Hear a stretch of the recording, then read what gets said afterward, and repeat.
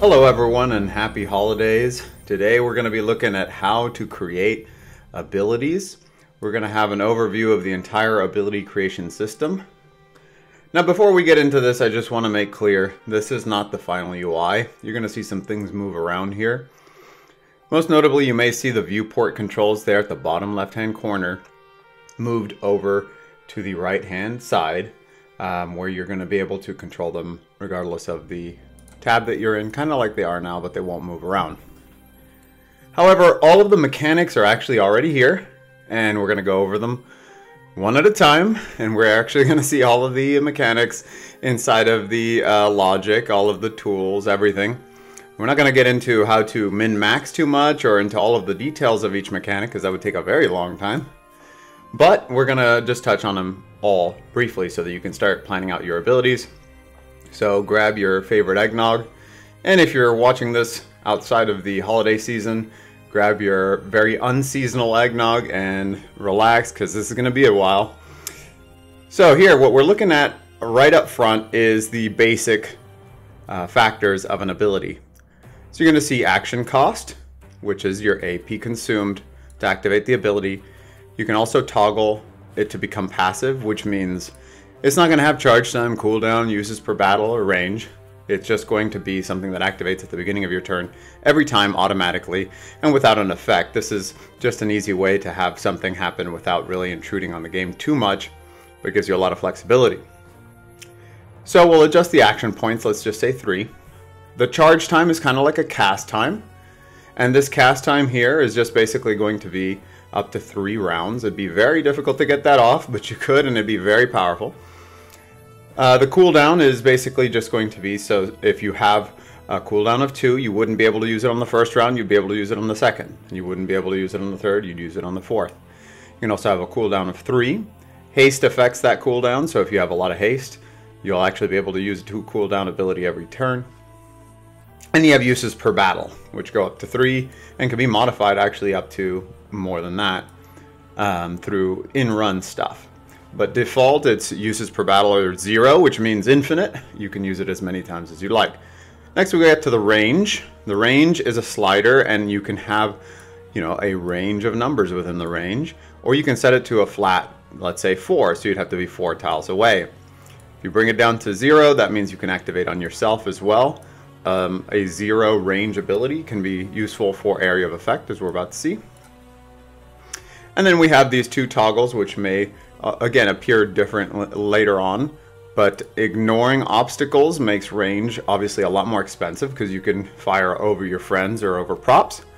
And then you have your range is a straight line, which we're basically going to more or less rename straight line only or something to that effect.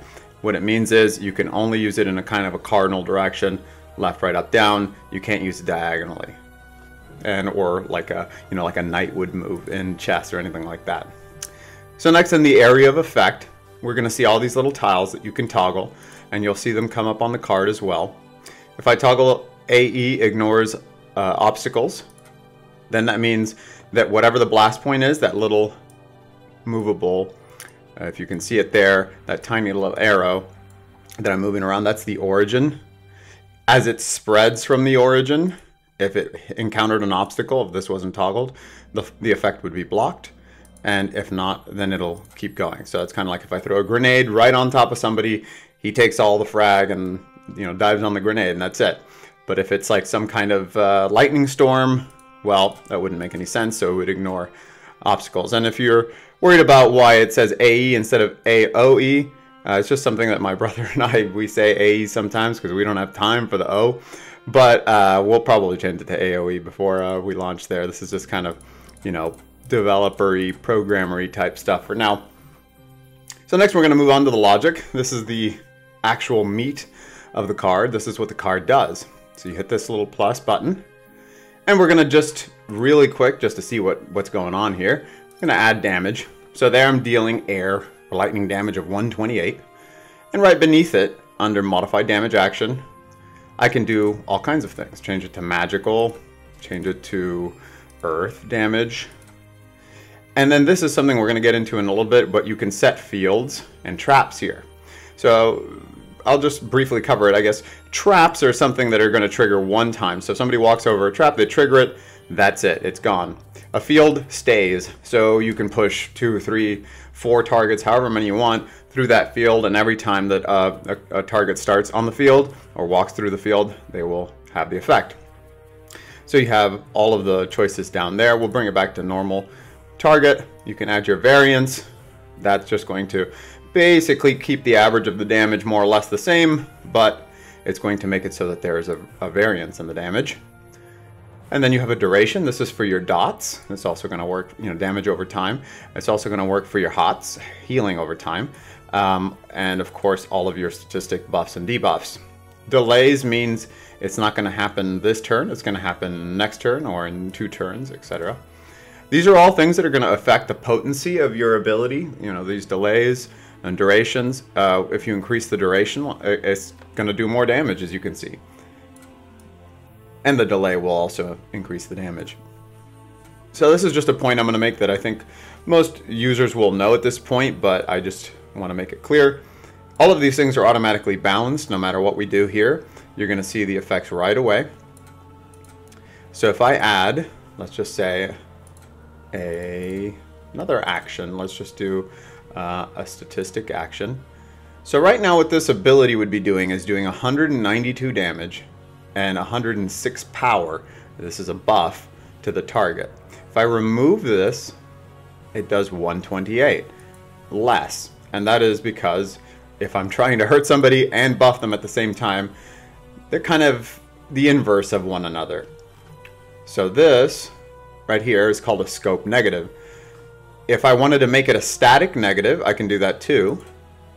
I can set it to self, and there it's no longer a negative because I'm buffing myself and I'm damaging the target. But if I set it to a debuff, this now turns red. As you can see, the power is the minus 19 power is red, and that is a static negative. That means it's going to be bad all the time because I'm going to debuff myself 19 power for a turn in order to deal a little bit extra damage. So that's how the negatives work. You can add multiple negatives and multiple positives to a card. There are 4 slots in total here, as we're going to see. And so I'll just demonstrate that real quick. So we'll add, and I'm going to go into what these are in just a second, but we'll add, let's say, a cumulative, let's just say AP. So I can drag and drop. These are also going to affect things. I can also turn it into a reaction. Let's say a health reaction on damage reaction. So, not that this ability is making too much sense, but I'm just demonstrating here that you can have a react, you can have a condition, and you can have 2 effects, or you could have 4 effects. So you could have a condition and 3 effects. The point is you have 4 slots, and the only thing that you can't do is add more than 1 reaction. The reactions are 1 at a time. Now, the thing that you can do here is, in order to get rid of it, I can drag it and remove it from the panel, and that'll take care of that. I can also alt-click to double this, and now this is an easy way to just take that damage and split it between earth and air. Or I can hit the minus and clear it out. Finally, we have the cosmetic. Here you can just select an image. So, we can do damage type air. You can modify how the image appears on the card here by moving it around. You can actually even flip axis, do all sorts of neat things. Our abilities will look pretty good on the card because they're designed to be on the card, but if you just pull a random image, it may not. So this is a nice, useful tool. And then here, you can select your ability media. It'll display the ability media right away for you. Here I gave somebody a little present, and it goes back. That's what that ability media control is for. You can just play it here. You can change the ranks, the entities using it, etc., etc. It's just a little bit of control so you can see how your ability is going to look. And finally, you have the tints. And the tints are just for your borders here and for the trim. So these are just completely optional cosmetic stuff. But let's go back to the meat and potatoes over here. And you can name your ability. That's also important. But let's go back into the meat and potatoes over here. And we're going to go sort of one at a time here. I'm going to start with hurt because that's probably the most common stuff. So the damage action is just what you would think. It's just damaging. The damage percent action that came afterwards is just a percent of HP.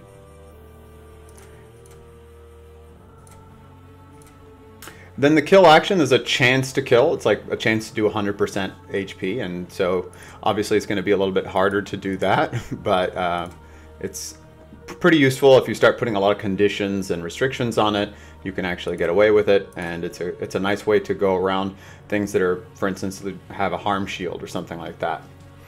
And you can just siphon health. You could also have life siphon and just deal damage, but here you can just do a siphon health action. That means you're going to damage and heal yourself. And then you have transfer damage action.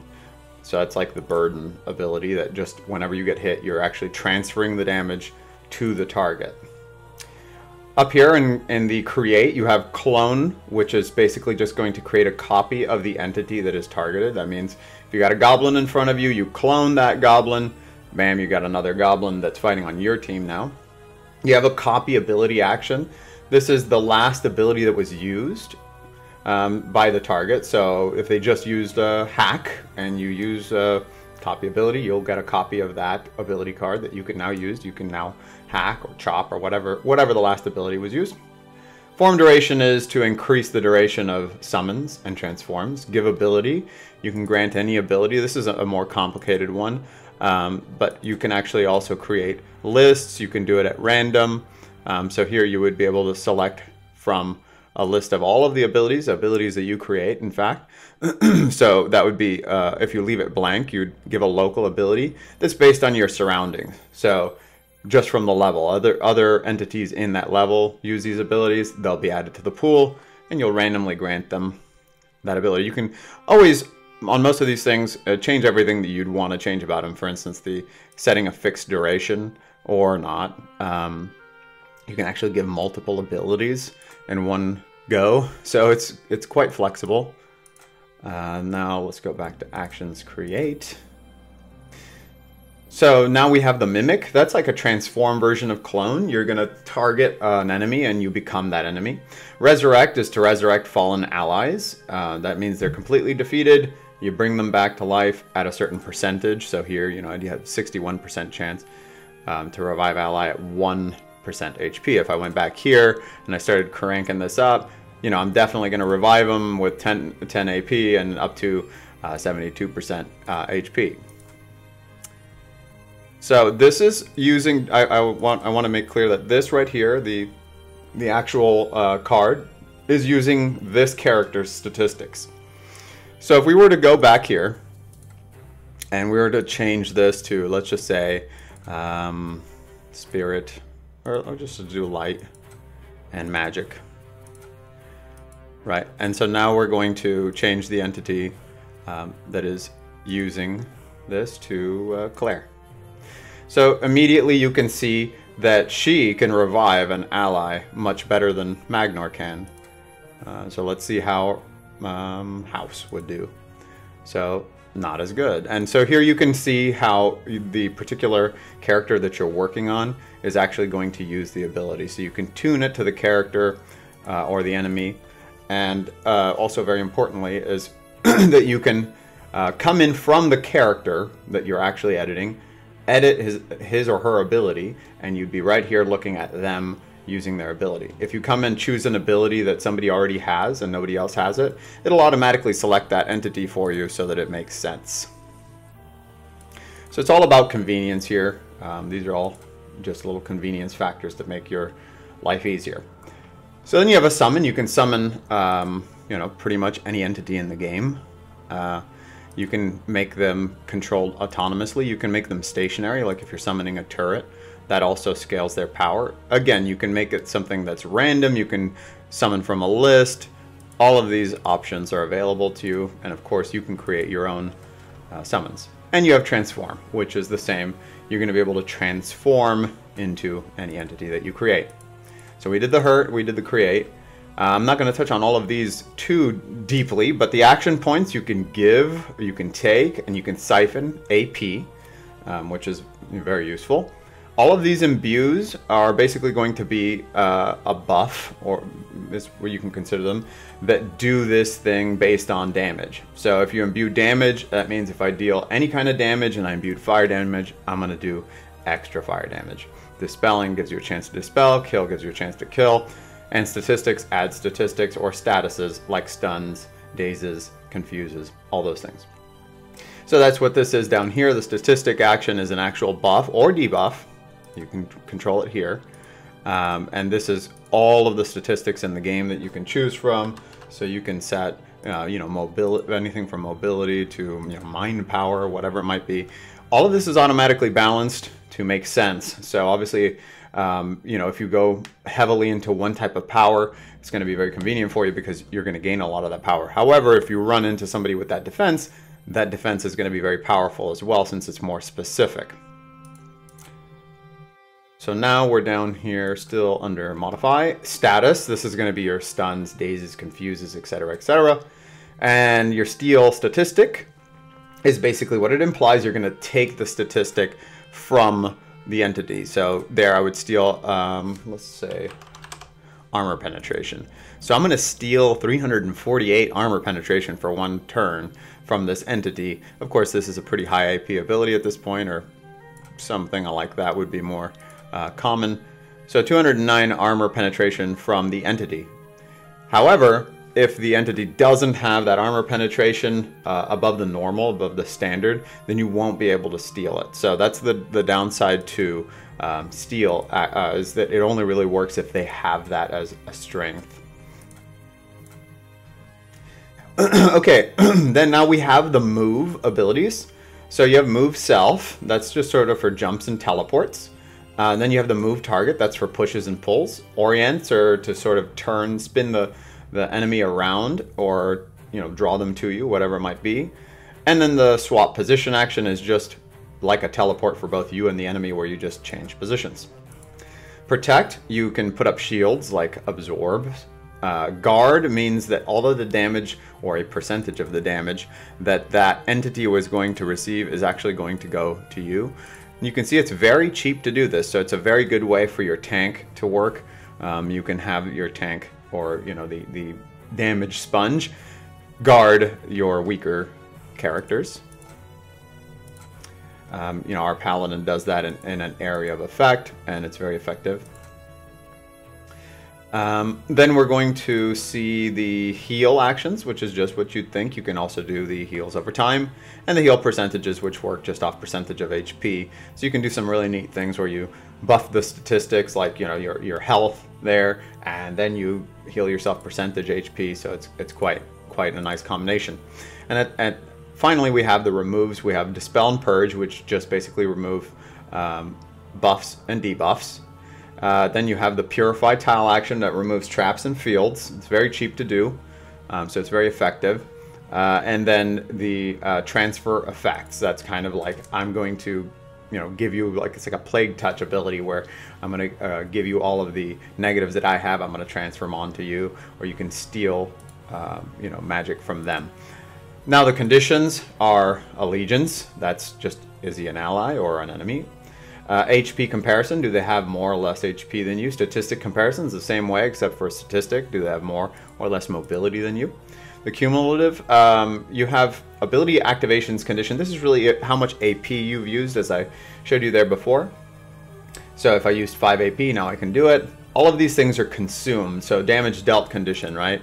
If I have 50, I can go up to like 1,000 damage here. So I have to deal 1,000 damage before I can activate this ability, and then now I'm going to, I don't know, let's say do a combo finisher here. So if I've dealt that much damage, I can now use this to finish my combo, deal 168 damage, right?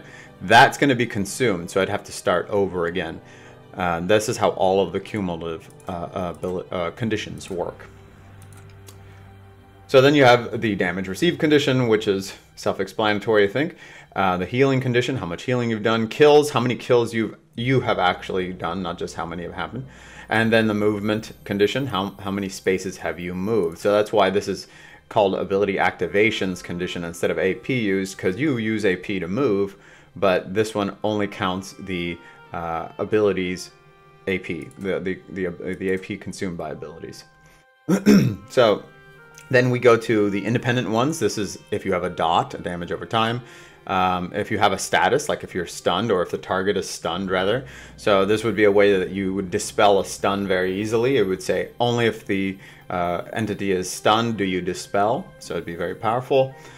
Or more powerful rather. And then you have the heals over times, health thresholds, just basically if the entity is above a certain percentage of HP.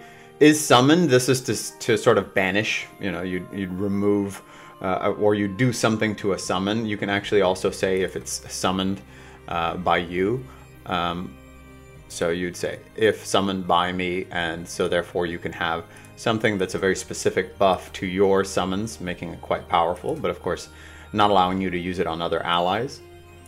Then you have last move distance, so that's basically did I just move X amount of tiles? This is good for like a running flying kick or something like that. You have to have just moved a minimum of 3 tiles. Then you have the statistic threshold condition. That's the same thing as the health, but with statistics. This is how you add a random chance. So here you just add a 50% chance. You can only go down to 25% and up to 90, and it'll just give you a little power multiplier there for your abilities. And then spatial, so environmental surroundings. This is if you're next to walls, if you're next to props, things like that. Numbers of target and condition. This is for AE abilities. So it's like if I was using a chain lightning ability, am I gonna have more than 1 target or 3 targets in my chain lightning? So then the chain lightning can activate or do extra damage. Positions relative to target. This is how you do your, say, nose punch or backstab. That I have to be in the front or in the back or even the flanks of the enemy. And then surrounding entities condition. Are there enemies around me? Are there allies around me? So this is, you know, for some like pack mentality, etc., etc. And then the reactions are here. So we have on ability, activation, reaction. This is very, very common. And I just want to touch on one of these so that we can see what it's like. You have a chance to react that's just sort of native here to add a little bit of randomness if you wanted it. You can have it happen before, basically, begins to activate, or activates after. You can respond to hostile abilities, friendly abilities, damaging abilities, healing abilities. And then you can say who's activating the abilities, who's the target, and then, of course, who am I going to then affect. So you could do pretty much any combination you can think of there. And this target nearest open tile here is good for if you wanted to summon something. For instance, like we have an ability where the reaction is on movement. So on movement reaction, you target open nearest tile, and then here I would put a summon. So I would summon something when someone begins to move, like put something in their way, like block them with just a crate, or I could summon an entire new enemy to fight them. And that enemy can have a reaction that stops them from moving. So it can get pretty complex there with reactions. Reactions are really some of the most fun in the game, in my opinion. So we have a statistic change reaction. That's when statistics change or when statuses occur. On turn reactions is like when you begin or end turns within range. Health reactions, this is when things take damage. So this is after you've taken the damage. On death, on death's door. The difference there being one of them you will die, the other one you can still save yourself. On heal reaction, on heal threshold reaction, on health threshold reaction. So that's when it crosses a threshold, and the on heals, of course, when something is healed. And then you have the orientation reactions. This is if something turns to you, and then on positioning reaction. That's just all spatial there. And so that's basically all of the things that you can do currently. We will almost certainly continue to add to this as people request and as we continue to develop. But that is the entirety of the tools at your disposal that can be, as I said, combined in any way as long as you adhere to the 4 slots there.